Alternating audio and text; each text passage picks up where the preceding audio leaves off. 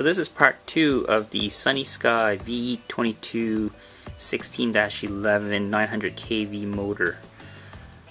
I'm going to run it up and see what kind of thrust rating we can get out of it. I'm going to try it with a 10-inch 4.5 prop, 20 amp ESC. I have a voltmeter here that also measures maximum amperage.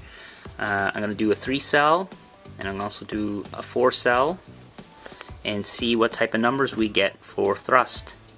So I'm going to plug it in, and let's see what we can get. So we're all plugged in. I've zeroed out the scale. Let's run it up.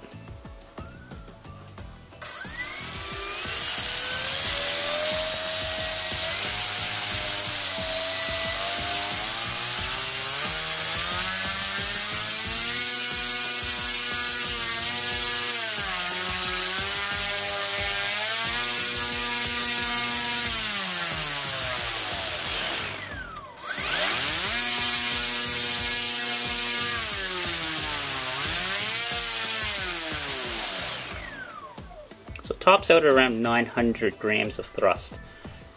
That's on a 3-cell, 10 by 4.5 inch prop. So next let's hook up the 4-cell. Oh, and I forgot to mention what the amperage is. So it appears that the amperage is, the max amperage was 11.2 amps. We were drawing at maximum throttle on a 3-cell. Okay, we're plugged in now with a 4-cell. Still running a 10-inch 4x5 prop, 20 amp ESC, and we're going to run it up. I've zeroed out the scale, it's all plugged in. Okay, let's spool it up.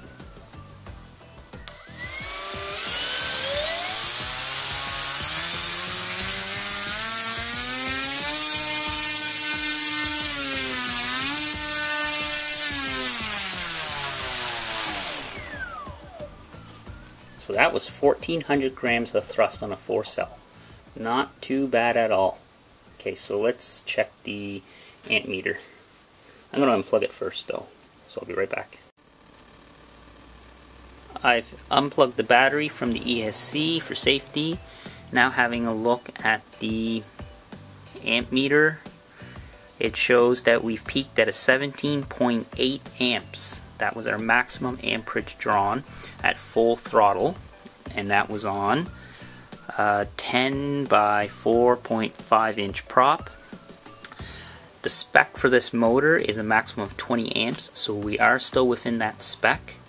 If I was to run this on 4-cell a lot, I probably would upgrade these ESCs to maybe a 25 or a 30 amp ESC.